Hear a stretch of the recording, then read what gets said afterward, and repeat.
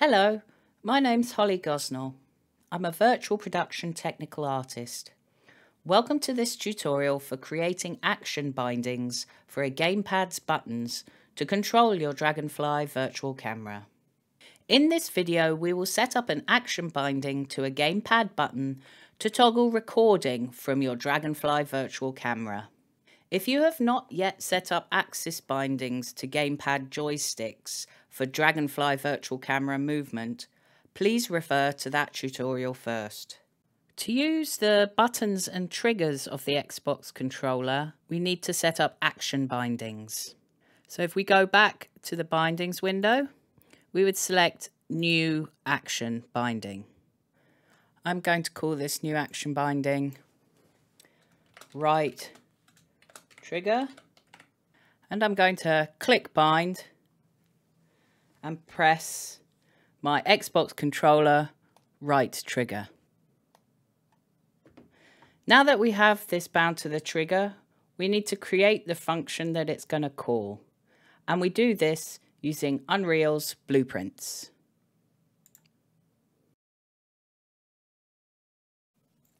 Unreal Engine's blueprint visual scripting system is very powerful and flexible.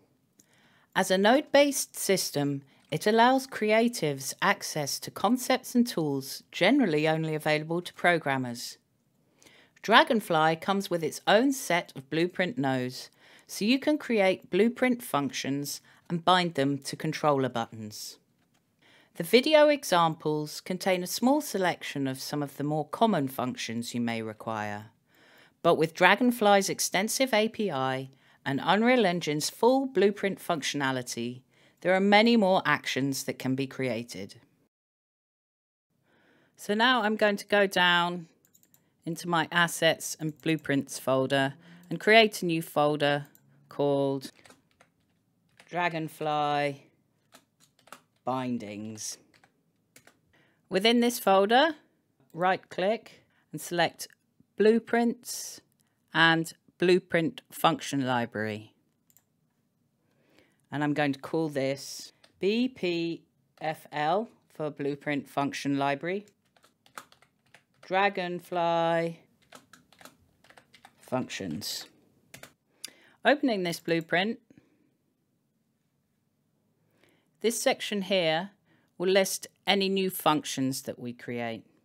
We can add a new function by using this plus function button. I'm going to rename this default blank function recording. Moving into the main window here, if we right click in this area, we're given a list of all nodes available to us. Going down to the DragonFly section and into recording, we see this list of nodes. And right at the bottom, the Start DragonFly recording and Stop DragonFly recording. We're going to use both of these. Worth noting here is that if you already know the name of the node you want to use, it is much quicker to type it into the search bar at the top of the list. Also, going back to the node list,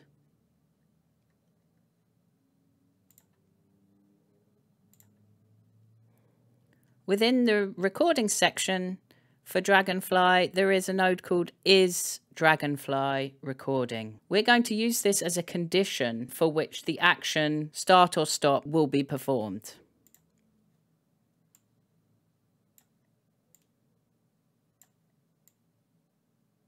To put these nodes together, we need a flow control node.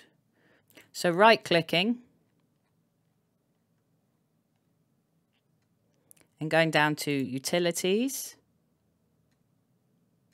Flow Control, and we're going to use a branch for this. So we directly connect up the branch, and the Is DragonFly Recording condition we connect here. We have to ask if DragonFly is recording. If that is true, we want the recording process to stop. Is DragonFly recording? If that is a false statement, we want it to start recording. I'm just going to organize these a bit better. And then we can compile, save, and close this blueprint. Now we need to return to our joystick bindings window, and for our right trigger action binding, the function we want to use is from a blueprint library. The target library is the one we just created, and the function within that is recording. Now we can minimize this window and go back into our DragonFly viewport with our virtual camera.